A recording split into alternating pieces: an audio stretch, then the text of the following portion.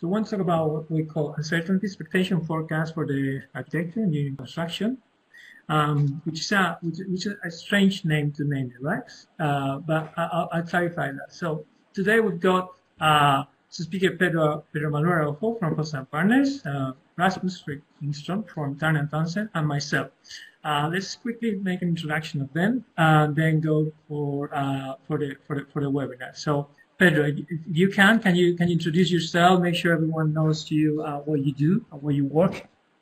Yeah. Hi, hello everyone. First of all, thanks for participating, and to Modelical to organize this kind of conference, this kind of webinar. It's always interesting to share our experiences. My name is Pedro. I'm Portuguese. I have a master's degree in architecture and in communication of architecture in a young private institution in Portugal, in the north of Portugal. It's very much an institution that is very design focused and using the communication tools. So it tends to show us the real world of architecture. Probably that's why at the moment they have just a few students. But yeah, so that's my university background, let's say. Around 2008, I joined a small practice in Porto, but very successful, where obviously post-2008 crisis hit hard. We were doing loads of competitions, loads of unsolicited projects as well, which is a very interesting thing for the background of uncertainty. How can architecture sometimes just by itself or by their own will to do designs and share the designs with the people to make them dream. So we did a lot of those, and actually in one of the projects we managed to build it. So the Douro Marina is a very interesting building in the river of Porto that completely changed the way the people were seeing the river at Douro, which is a very important element on the setting of Porto. It moved from being just a scenery or a setting to something that people were using as a recreation as well with the boats. But then obviously Portugal is a small country in the south of Europe. Reality struck, and the own aspiration of wanting to target for some career ascension. I went to Paris to work with Dominique Perrault, where another level of discipline of architecture struck in, and the level of demanding, the level of craftsmanship was a lot higher. I've been mostly on one project there. Also built the Paris-Longchamp race course, which is gave me a window to what managing a big client is. France Gallo in France is probably one of the richest companies, also one of the more demanding ones, and to me was a real challenge on a foreign language that at the time I didn't dominate at all, how to be part of an architecture team and so on. And obviously, as a natural aspiration, Fosters is the next step of that. It's the natural evolution of being abroad, and it has been a wonderful journey so far. I was lucky to be at the right place at the right time, and given the right opportunities until now, at least.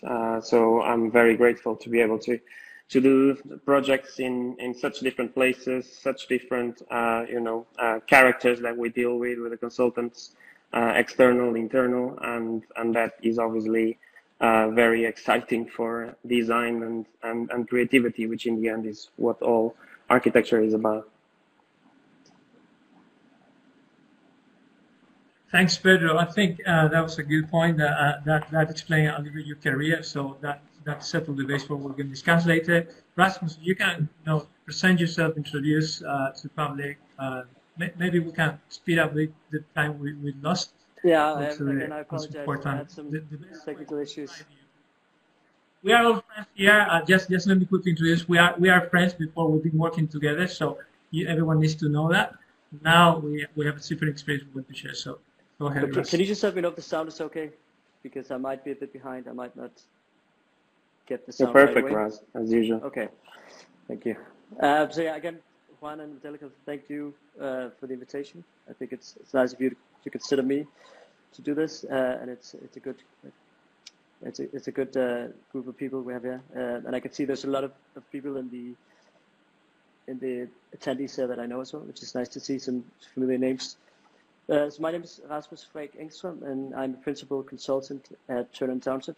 My background is architectural technology and construction management from the Copenhagen School of Design and Technology, and I am also currently doing a master's in BIM management at Middlesex University. You know, I've been working on that quite a lot because I still have to do my thesis, and you know, it's been underway a few years now, but I hope to finish that this summer here. So I was working as a constructing architect in Copenhagen before I moved to London in 2014 to work for Foster & Partners as a BIM coordinator, where I eventually became an associate BIM and design systems lead before moving to Turner & Townsend technology division as a principal consultant 2 years ago. This is also where I know from Foster's, where I know Pedro and JP from. But a bit about Turner & Townsend, because you know, this is, I think, a lot of architects in this, and I moved away to some extent from architecture and more into the client side. So our core services in Turner & Townsend is project management and cost management. We are a global consultancy where we serve clients in real estate, infrastructure, and natural resource sectors. But we also have a technology group where we work with clients on general digital transformation, BIM process implementation, quality assurance, data and analytics, asset security, IoT. So generally helping clients become digital and deliver digital, whether it's a project or it's on an organizational level. And yeah, that's it for me. Thanks, Rasmus. So I'm gonna be quick. I just posted the Turner & Townsend website there. I think it's very interesting. I get to know the company, the work they do, and the way they are moving to digital on all levels. It's a big company, and they do many things. So my name is Juan Perez. I work for Modelica Associate Practices in London. Modelica, that you know, you are here with us. We are a technological-based company for construction, looking always for solutions. And the time that I should have for this, I'm going to skip it to start the webinar because I think we need to move on and get a little bit of rhythm. So we're going to talk now about managing uncertainties, which is it's not a word that we hear every day, but I think it's interesting, and that got your attention, right? That's why you are here at this webinar. We don't have a large audience today, but at least we like it all. So we really like you are here. So let's try to get the best of this small room where we can maybe just put some questions or thoughts here. Why uncertainties? I think it has been a year, and uncertainty, we mean when something is not clear, when slightly doubt. Obviously, this varies from total security into something to 99%. But in the last year, and we don't want to say COVID anymore, it's just last year, and that happened. Many things changed, many problems, many things that our ground has been shaking, our basis has now moved, and we thought it was going to be a good idea to discuss about that. And the first question I'm going to put now into the speakers is like, is like, the first one for you, Rasmus. Which one has been your uncertainties, and how does affect you during this last? So it's obviously difficult to talk about uncertainty without talking about COVID, because it was a weird time last year. I think I think it's the first time, unless you're 100 years old, you've never been through a pandemic before on this scale at least. And I was furloughed from April to, can you remember? 4 months I was furloughed. So there was obviously a lot of uncertainty, because at the time I thought it was going to last 3 weeks, and it ended up lasting 4 months. There's all this uncertainty about whether you will ever go back to work, whether work will be the same when you get back. And I think I learned a lot about myself as well in terms of what it means to do nothing. I think I've spoken to some people who I think who've worked harder through the pandemic because they probably have to cover for people who were furloughed, and would probably rather have been furloughed than working through it. But it sounds like a vacation, but I thought it was really difficult sitting at home, having to find ways to motivate yourself, upskill yourself, stay motivated. Because I think I'm somebody who needs to be presented with problems from other people and try to solve them. That keeps me motivated. When all of a sudden you're just on your own and you have to, find ways to entertain yourself, it gets to a point where you watch enough YouTube videos, and then it just becomes a dreadful experience. But I obviously came back to work after 4 months, and the main focus there from a uncertainty point of view, which I obviously wasn't part of in the beginning because I was furloughed. So it was all my colleagues going through this on an organizational scale as how to transition to working from home, where everybody was used to going to an office, going to a client's office, and be much closer to the client than normally. So the uncertainty and the challenge there, I think, was to try to support our clients the best way possible in a new kind of landscape that we haven't tried before, but also getting the infrastructure in place to do so, and understand how we could help clients get the infrastructure in place to do so. Did you manage to continue with the projects working from home the same way, working in the office, where the client expected to it's quite have any interesting because impact? I didn't feel any disruption. So I worked from home 2 weeks before I got furloughed. So if I recall correctly, it was on a Thursday night. Everybody was told to work from home, right? So the Friday working from home, and then started probably on Monday. And I think it was quite smooth. I didn't have any issues, which was quite impressive how quickly we could transition, but also how we could understand how, if a client, a lot of the projects were still going on, obviously.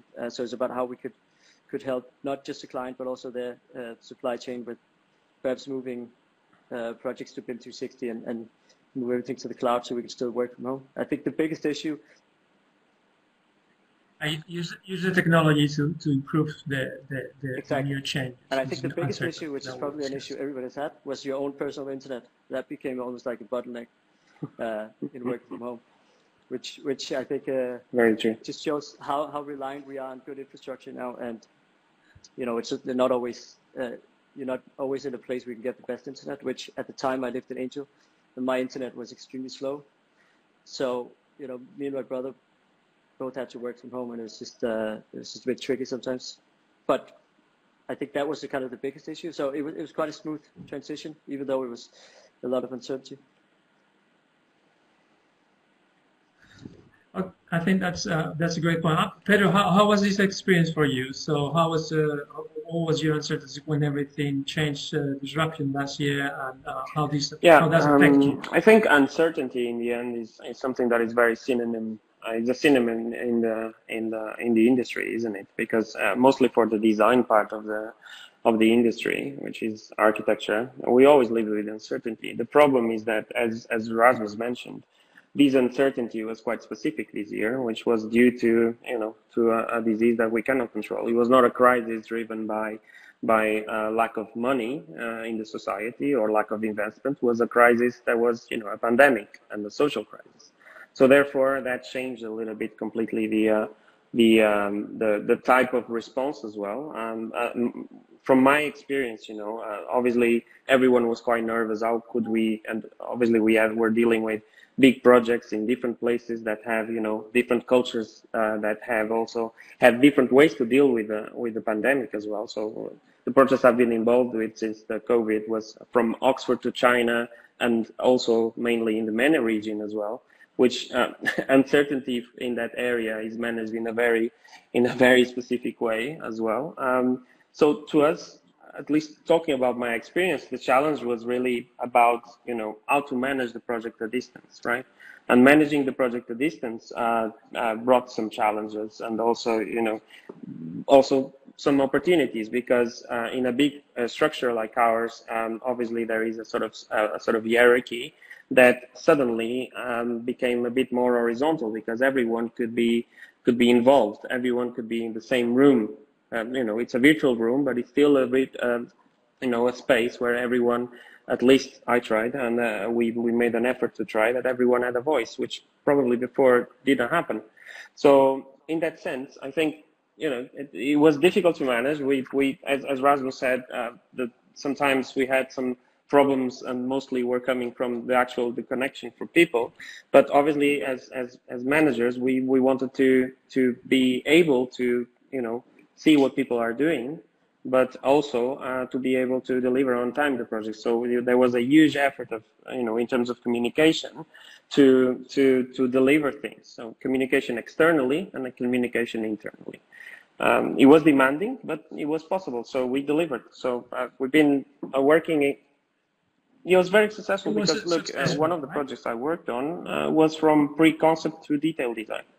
So we're talking about all the phases of projects which demand different types of reviews, different types of, of skills, and we delivered. Obviously, with a huge effort from everyone in the team, but it was possible. So it is possible to deliver.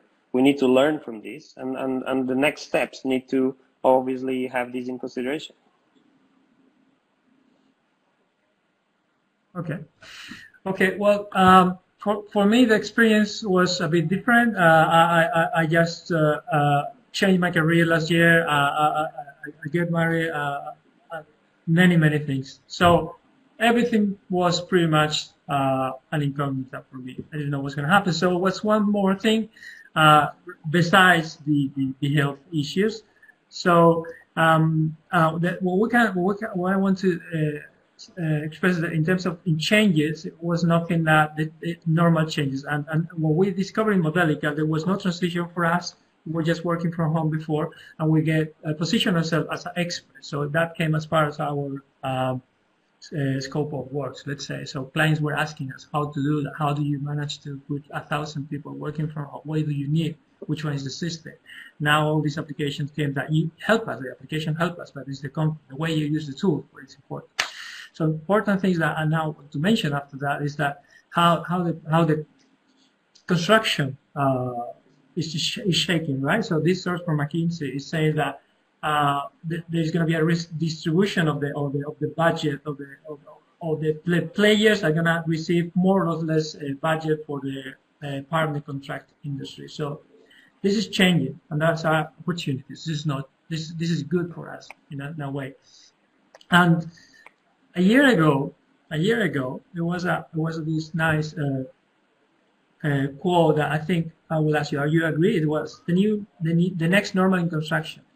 The disruption is reshaping the world's largest ecosystem, and the crisis will accelerate the change that has already started to occur at scale. It was for you. You think this changed you and accelerate the system? Well, I think we have different opinions, but perhaps which one is yours? One of the things is interesting is the growth of other companies has been just exponentially having. It's not all negative, right? It's not furlough. It's not administration. There are companies that have been booming and rising profits and budget and hiring, and they cannot cope with that. So there are some companies that are just going beyond the expected. So there has been an opportunity for them. So yeah, there's always this in this sense that this uncertainty is obviously as bad as for someone is very good for others. So we need to be able to maybe in the future be very reactive to position ourselves and knowing that there's always opportunity even in the worst case scenario. And moving forward, we're going to mention what has been the trends in the 2020 and the future. So, Rasmus, which one has been like the future trends for you? The current trends for you. Obviously, the change in how we work has been a big thing, but I think we have to just put technology on the side for a second. I think there's much more importance, at least in Turner & Townsend, at how interaction with people has become much more of a focus, and the same with mental health and a healthy working environment, which I think is a really good thing. It's not like mental health wasn't an issue before, but I think it's accelerated during the lockdown and working from home, because people have been lonely maybe, or been not having seen a lot of people. So I think it's a good thing that is becoming so much focus on it, because I think everybody is, struggling with their own things, and the fact that you can talk about it now without it being taboo, I think is a really, really good thing, and it's something that employers are starting to focus much more on. Because I think, as we all know, happy employees equals better employees, right? And better employees are more productive. So I think there's this understanding that it's not just work. It's always also about how you feel about going to work. And if you are happy to go to work, it's a much better environment to be in. And then there's obviously the sustainability push. And I think, as we talked about one of the other days, we don't know whether it's due to COVID or whether it's a natural development. But I feel like there's been a big push towards sustainability and committing to certain goals. So in Turner Towns, we committed to net zero by 2030 with a new campaign we have called New Leaf. So I think that's a really positive thing, because it's something we all know is an issue. It's just how do you tackle it? And on a personal level, I think it's one of those things that can be difficult, because biking to work doesn't feel like it has a big impact. But when big corporations start to push it, they have a much bigger reach, much bigger impact. So it's good to see that's becoming in focus now. I think besides that, IT has become much more integral part of the way we work. I think it always to some extent was, but now I think we will start working much closer with our IT department, because as everything is moving to the cloud, there will be much more reliance on having really good infrastructure in place and a really good IT department, because we're getting to a point, where if you don't have internet, you can't get access to anything. And I think it's a huge opportunity in terms of being flexible, but it's also a huge risk. And there's a lot of exposure, I think, cyber attacks and those kind of things. And then I think, obviously, this thing about being connected, I think, is also understanding how that's going to work going forward in terms of working from home, working from an office. I mean, there's other people there's Spanish people in this call. I don't know how it is in Spain right now with working. I know in Denmark people go to work now. We still in the UK have to work from home. So even though we talk about COVID as a thing in the past, I think it's still very much a thing here in the UK. So I think it still has some kind of influence on how we go about our everyday. But I think it's also pushed. Sorry, go on.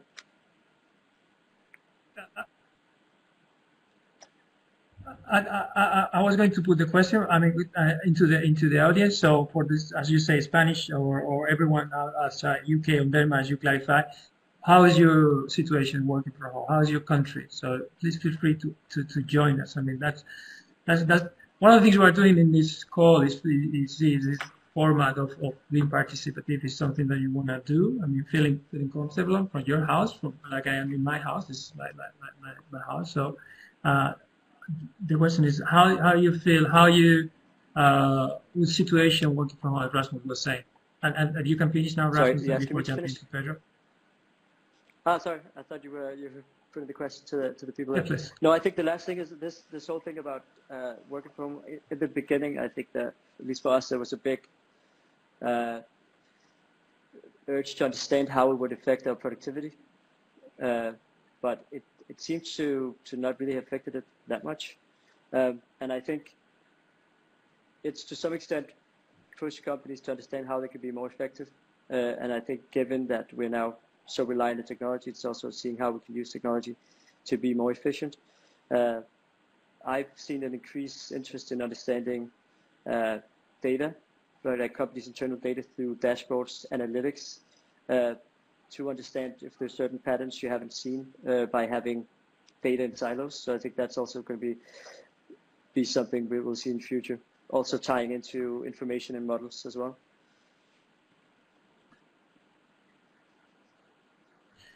Okay. Okay, thanks, Rasmus. So John answered, for the Netherlands, it's a 30% of the time working from the office and the rest is working from home. I think this is open and very interesting debate actually can go to another talk, which is how it's going to be the future of work. So we're going to go back to the office 100%, or we're going to back to the working from home. It's going to be a mix, but everything is going to change. So a company of 1,000 people doesn't need 1,000 seats anymore, okay?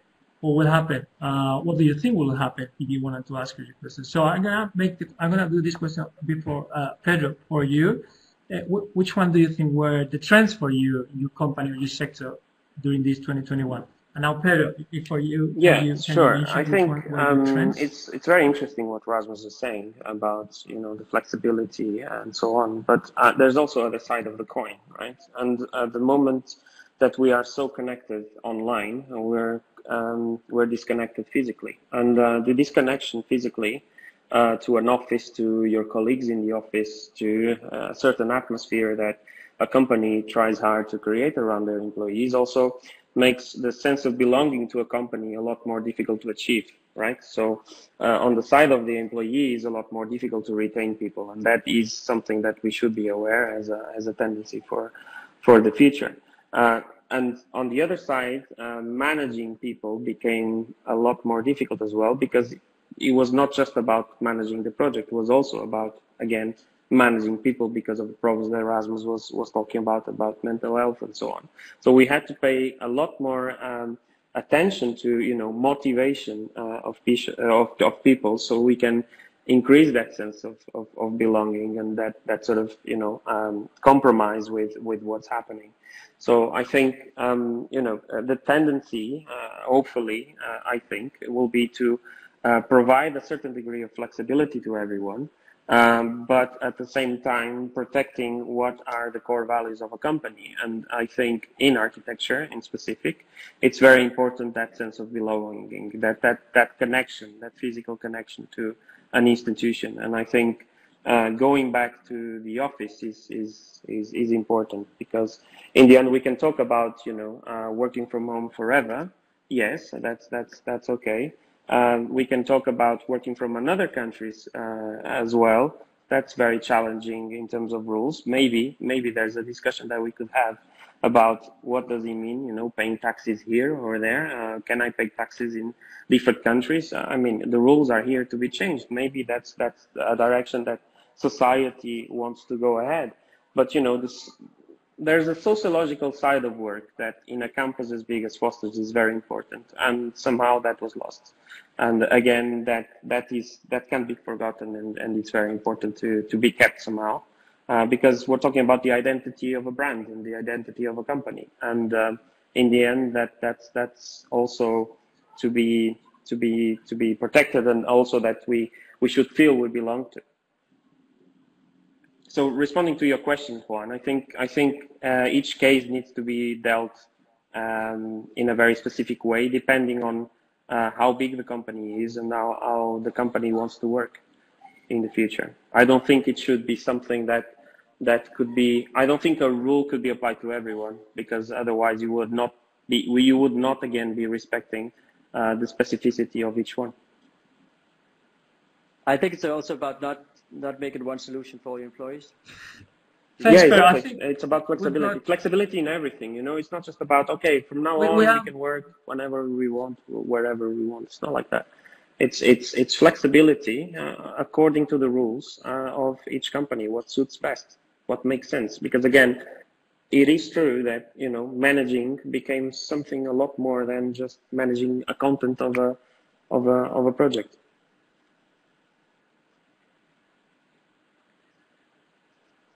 Okay, I think we need to get moving on. There is a very good point from Jose. I would say is that if we think that the employees requesting the employees going back to the office will lose some talent, well, that's absolutely correct. And I believe from last week, Arrow has actually opened the possibilities for you work everyone where you want, any place in the world, with some conditions to be able to attend meetings and be from one day to another or something like that available. Do you think that could take some talent from companies just because of the conditions or the way that we have living? I think that could happen. For me, the trend for the last year and what I want to highlight here is the massive of the growth of the construction industry. So this chart from the RICS says that we actually increased 14 points despite difficulties with the supply chain. There's a bottleneck of the supply chain. There's no same conditions that 2 years ago to provide the construction as usual. With the machinery, materials, resource, and there's a comparative for America, Asia Pacific, Europe, and Middle East, different construction sectors, and the limitations they've got. And we can see like financial is a big one, and also cost of material. That's what has been, for me, a point that we need to remember for this year. Then what do we think now, Rasmus? What do we think is going to be the trend for them? And this is when it gets tricky, right? Now it's very difficult to do prediction and forecast. That's the second part of the talk. Which one do you think is going to be the forecast? Which is what we will all would like to know, right? To do our best to position ourselves in the market to be the best, or as better one to retain the talent with the right condition, or as Jose was mentioned in the chat. Which one will be the do you think will be the trend for the next rest of the year? Glasses you have on, because obviously, I think the trends I see would be perhaps completely different from the ones Pedro is seeing from working in a architectural practice. But I will see the building operations, facility management, getting much more involved in the digital transformation, especially as this ties into the whole sustainability question. For a big organization, operating buildings, it's not only a big cost, but also a big contributor to the carbon footprint. So understanding how to operate those more efficiently, I think, will become a huge important aspect for a lot of companies. And I think also in the design and construction process, getting that aspect along very early to be able to streamline the data that goes from design to construction to operations. But it's generally just understanding how to operate buildings smarter, save energy, save money, and to some extent, where it's possible, save the environment. And I think it ties into this whole conversation about digital twin. It's a term that I'm not the biggest fan of, because it's very loose. I think everybody has a different definition of what it actually is. But the fact that we're talking about it, I think, is a good thing, because it's on people's radar now. Can you hear me? Or are you just looking? Yeah. Okay, that's good. Very well. I'm following the question, the chat. I think I would like to everyone be participative. So I was responding to Alberto. Another thing we see is also, how organizations manage their data, and I think this is what I talked about before, managing big amounts of data between different divisions in the company, understanding how to make that talk together. And it's an area that I'm not that much involved with, but a colleague always says to me, you don't know what you don't know. And I always thought that these kind of things were just, smooth and sharing data within a company between different divisions, whether it's salary information or just general reporting. I thought it was smooth, but I don't think it is often, and I think this is something that we'll see a big focus on as well.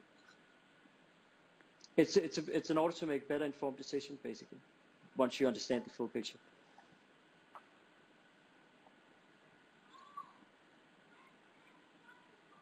Juan, we can't hear you.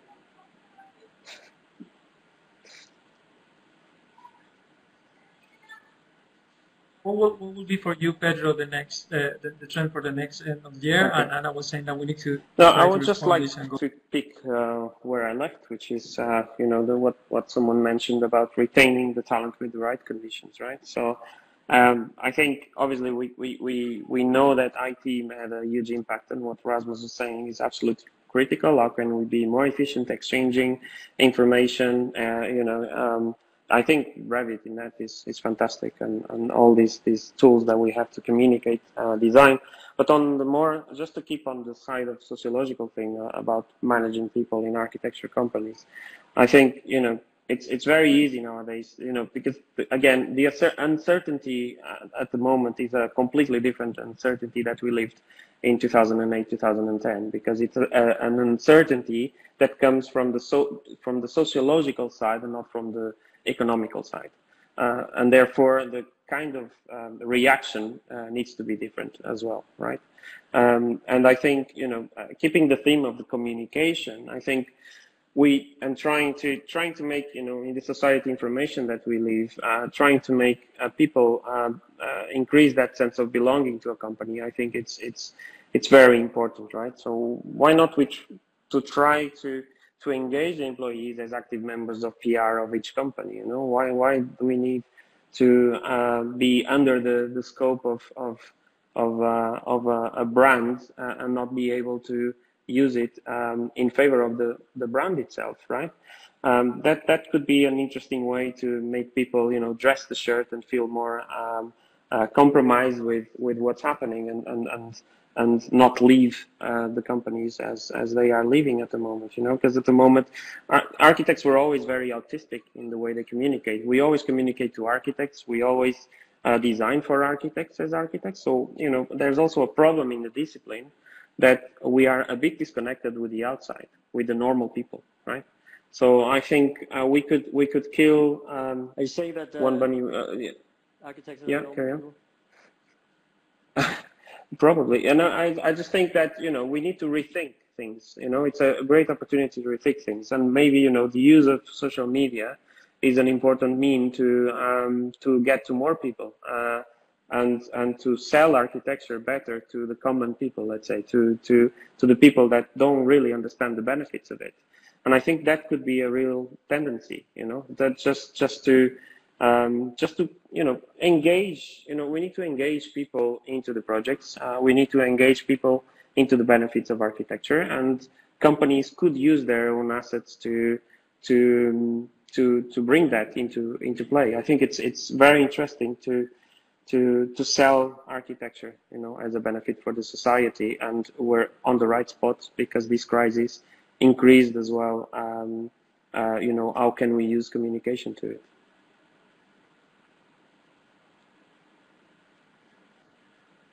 Obviously, yeah, obviously. And to retain the talent somehow as well. No, there is no Yeah. more compensation or benefits. There are more things now people care about: working from home, Yeah, also one, flexibility, and communication. also, So you know, that in the end, changes you love the what you rules, do, right? so you want There's to going be to be able a to new. talk about it openly and freely. So I think that there, you know, there's and that makes you feel more happy with what you're doing as well, because suddenly it gets important to someone else rather than your boss or your client, right? So I think that's very important to you know, reflect about as well how companies can you know, use their assets in a different way, not just to produce stuff.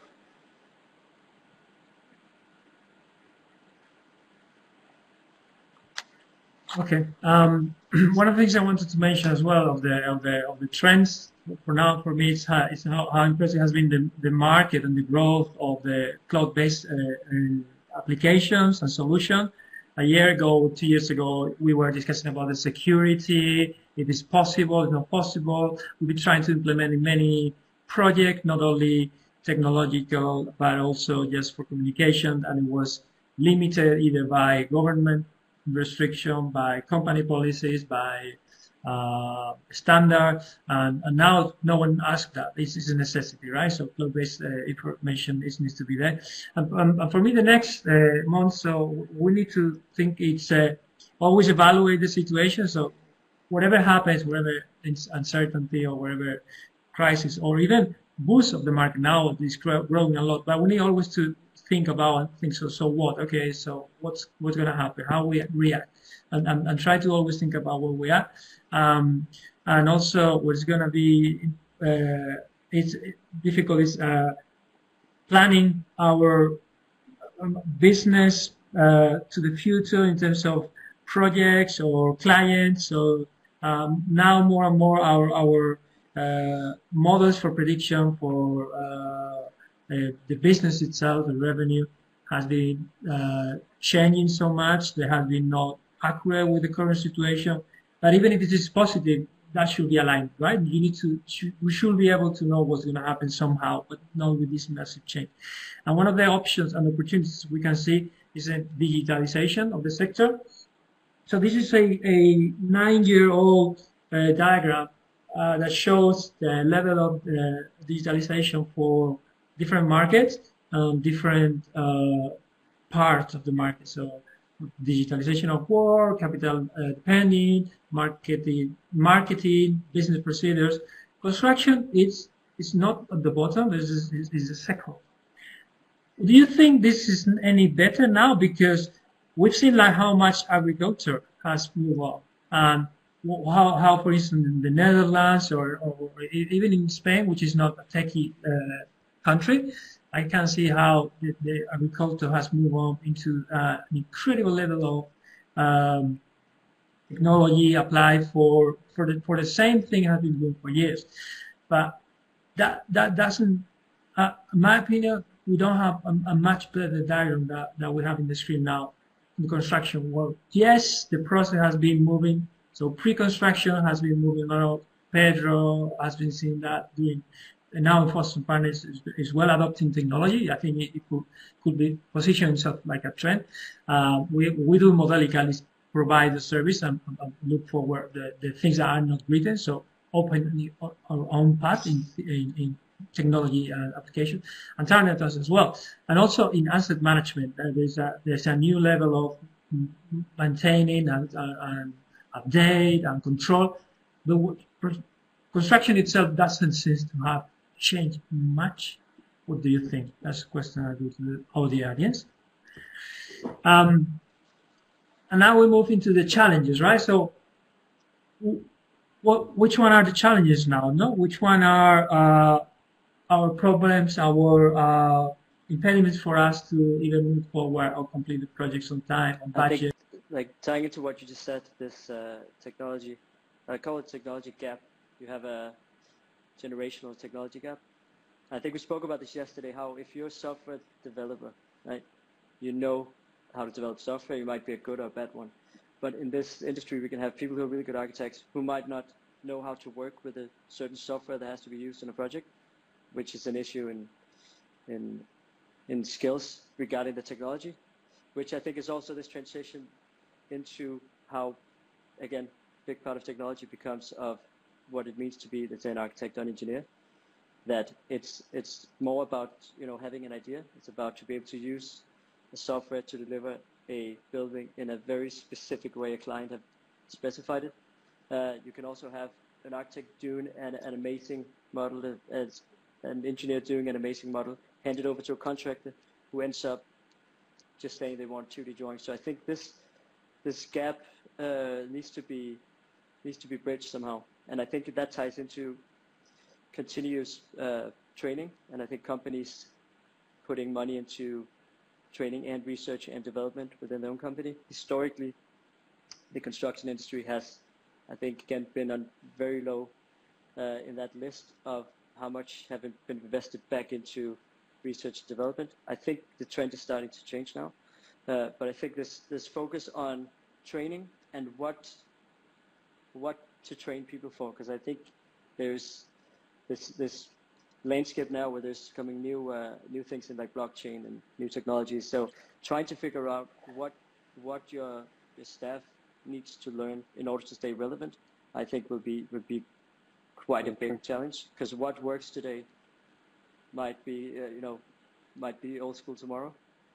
Obviously, it doesn't go that fast, but I think if you, for example, want to learn coding, it's not something you learn overnight if you have to start from scratch.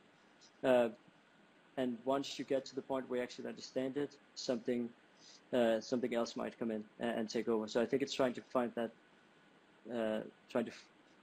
balance. And I think we also have to kind of realize that technology does not solve all problems. I think I'm easy to fall into that group to say we want to use tech, latest tech for everything. But but I think it's understanding how we use technology for the best purposes, and where we resort to it and where we don't. I think that's going to be a big challenge.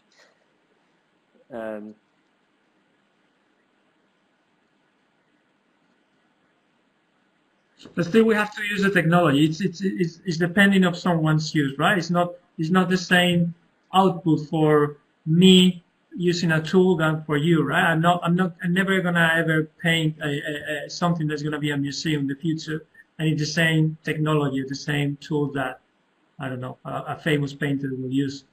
I don't have the skill, so do you think it's about the technology or the applications? Yeah, I do believe it's a mix of things. So I think that I totally agree with what Rasmus said on the technical side of things. I think the right word is balance of type of resources that we have with different skills, and mixing people with different skills is absolutely important. Also placing the right people to deal with the right people as well. So the type of communication they have in between them, the type of skills they have in a certain software or in a certain way. And there is a gap, as Rasmus was mentioning, between some of the disciplines. For instance, we are delivering BIM models even in concept design nowadays. We use BIM as a technology to model because we know the benefits of it. But it's true that some consultants are still a bit behind, and actually, Erasmus, some cost consultants are still a bit behind because we deliver a BIM model, and in the end they measure things the old way from a 2D flattened DWG. So I think that there's things to pick up. I think we're right on the spot of a transition area. I mean, I started here where we are using a software, and we suddenly changed to another one that is completely different. Obviously, that is very demanding to adapt. But now it's about getting the right skills and putting them in the right place and doing the right thing. I think that requires more than the actual skill of doing things. Because in the end, the business is a lot broader than what you deliver. And there's other parts of the business that are very important, such as the design. And in the end, architecture is all about that. It's design. And yeah, so I totally agree with Rasmus, but there is a tendency now to be very aware of the resources you need and balance the type of resources and skills within the teams. So it's not just the whole team needs to know a lot of Revit. No, maybe you have different levels of Revit users in there, but you have a wonderful designer and a wonderful thinker and a wonderful painter and a wonderful, thinker. So I think this is what makes the teams interesting and what benefits in the end the design and the quality of the project.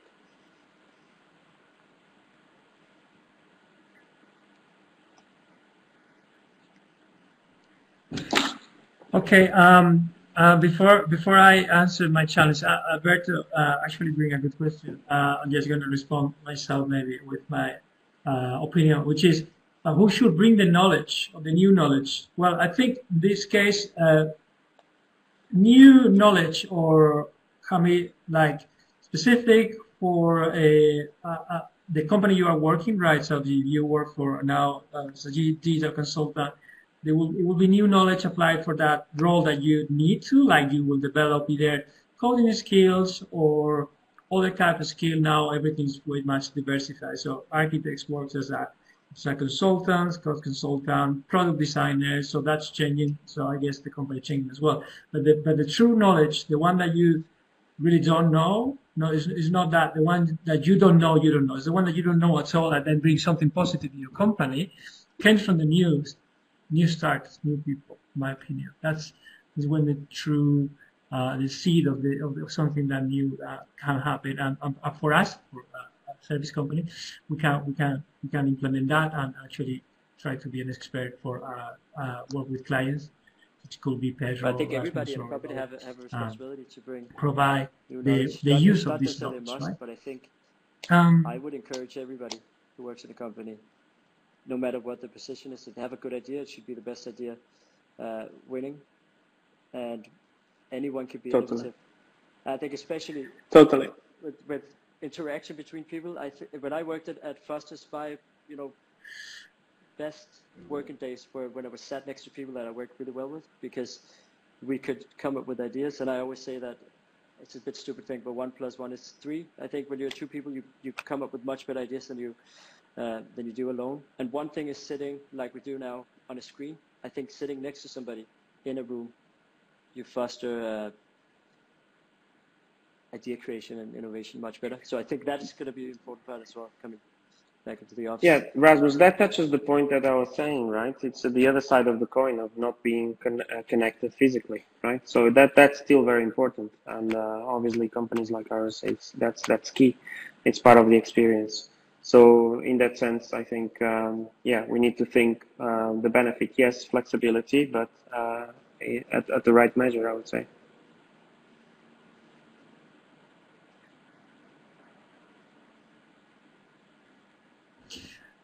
Okay. Well, that last point before we can run, we have some time, or we have allocated some time for question and answer. There are a few people participate and encouraged for the rest of you. We have a small audience. We can do it like more like a family talk.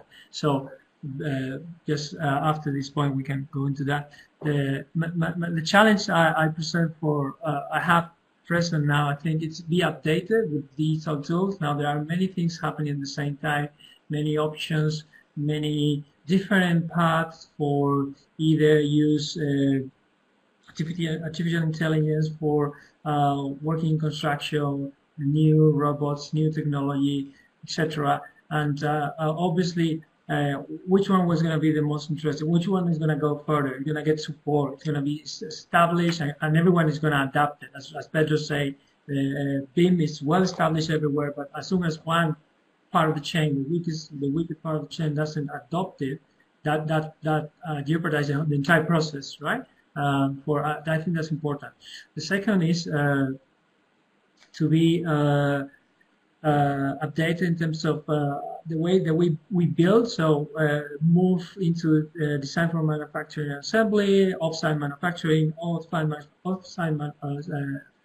is now part. I've seen that part of many projects, many contracts. It's a package now. Maybe in the future it's going to be like that. Why the construction industry is constantly trying to move into this sector and never happens. So we always reinvent the wheel. Is it because we cannot control it? It's happening, but slowly, and it will take more time. And then mention there's an acceleration. I think something we can say now that the construction is changing. But somehow, either at the beginning, at the end, now the construction is slowly changing. What will happen? I don't know. But this is the uncertainty kind of thinking we want to put there, which is. Let's move into get the opportunity to position ourselves into a place that we can use this moment to learn what to do with this new acceleration. However, we need to also remember recently we've seen like one of the top tech company construction-based technology, best startup with 7,500 employees is going into administration, and they have raised a 1.2 billion capital, and that was like the reference for everyone. Okay, so how do we have to do it now? Which one is going to help to move on this? That's it. That's what we want to present. I hope you like it. I hope you got your attention. All that you stay there. We have a question from Adriana Vallero. I'm just going to read the question. Either Rasmus, Pedro, if you think you want to respond it. Who do you think should bring? That's the one that we actually say. The new knowledge, yeah, it's a mix, right? It's a mix, as you say. I would like to add to that point, to touch as well on what you said before about the acceleration of the construction, right? Because one of the tendencies we're having, and to respond to Adriana as well, one of the best experience I've ever had here is when contractors are involved, right? And because we're trying to, I think one of the tendencies is to make the projects faster, unfortunately, which puts a lot of pressure on the design in early stages, but then also makes everyone fight for an idea or a vision a lot earlier. And that is something very specific to the MENA region projects. But in order to respond to your question, I think involving contractors in early stages of design is very, very beneficial. BIM is the right tool to it because they can simply extract the information from the BIM model and propose. And again, communication is key here, and COVID brought that into a completely different level. But you know, communicating with the contractors in early stages is very, very important because it just cuts the process into half. And there is one or two projects that I've been involved with that this thing is happening, and I think that's very, very beneficial. And again, it's not about the personal skills; it's about different skills that different disciplines are brought together into one place. I think that's probably the answer. I think sorry, can I just put something to that point? Because interestingly, you know, we've seen. So maybe the question for you, Pedro, is by either engineering companies or big contractors to try to kind of deliver. Or the other way around, Raz, right? Or the other way around.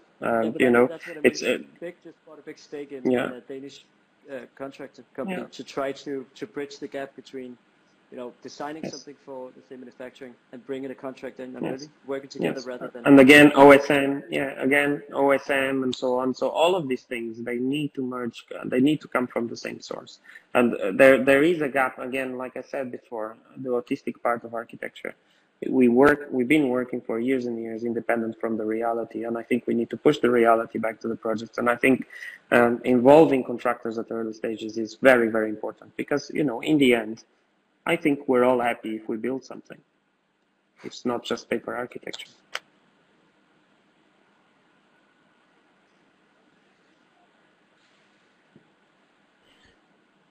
so. My question, Pedro, is how do we involve someone here? Because some people adopt technologies, some company needs to move to be competitive. They need to be, you know, that's the differentiator factor for them to get the job or position themselves as a reference. Do we have to all try to be better, or it needs to be a contract requirement for this?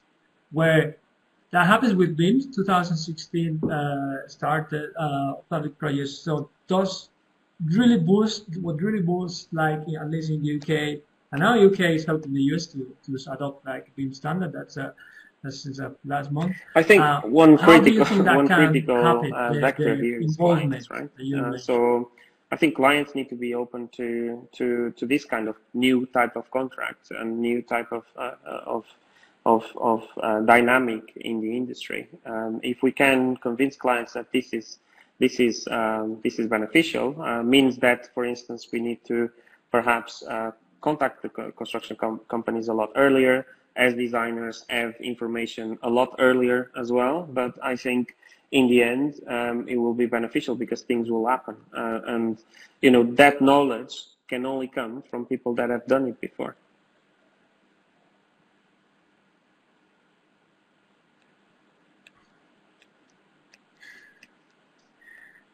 Okay. Well, I think that's everything on my side. I'm not sure if you want to summarize something, Raz, Pedro.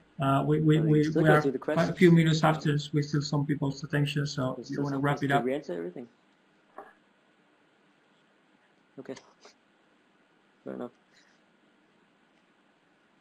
Yeah, we went through all the questions while we were speaking. So, well. First of all, well, thank you for your time. Thank you for your attention. I think it has been a privilege, and I hope you enjoy the vision that we have in the last year, trying to forecast the future and explain our situation, our challenge, our doubts, and these uncertainties. We'll try to continue this series of talk with trying to make you more participative. We're going to work on that. We want to make sure the audience part of these sessions, and with speakers, so the caliber we're saying from Pedro and Rasmus, and the companies they represent, and different visions of the spectrum, the construction technology industry.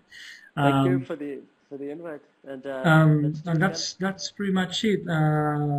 Russ, thank you very much. Figure out if what we talked about was actually coming true, and then we can. We'll do it again. We will.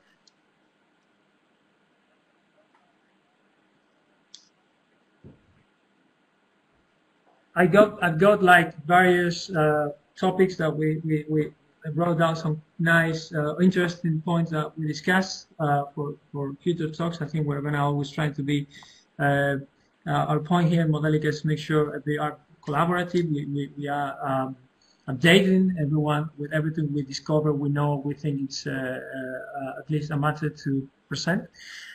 So we will do. And we hope you to continue with your participation and maybe perhaps go into another attempt we can propose, even the audience, if that works. Which one will we like the preferred idea? I don't know if John is writing something we want us to answer, or we're gonna have to I know Jon, I can talk to close anyway. If he doesn't get the question answered. Yeah. You know him. Okay. I think we know all each other here. Well, thank you all for your attention, and hope to see you soon. I hope you enjoyed it, and for those who are in London, it's a great day. Thank you. And please, happy birthday to Pedro. It's his birthday. He decided to share this time special pride with you, and Sure. hope you Thank you. enjoyed, and I hope we can talk in the future. Thank you very much. Bye.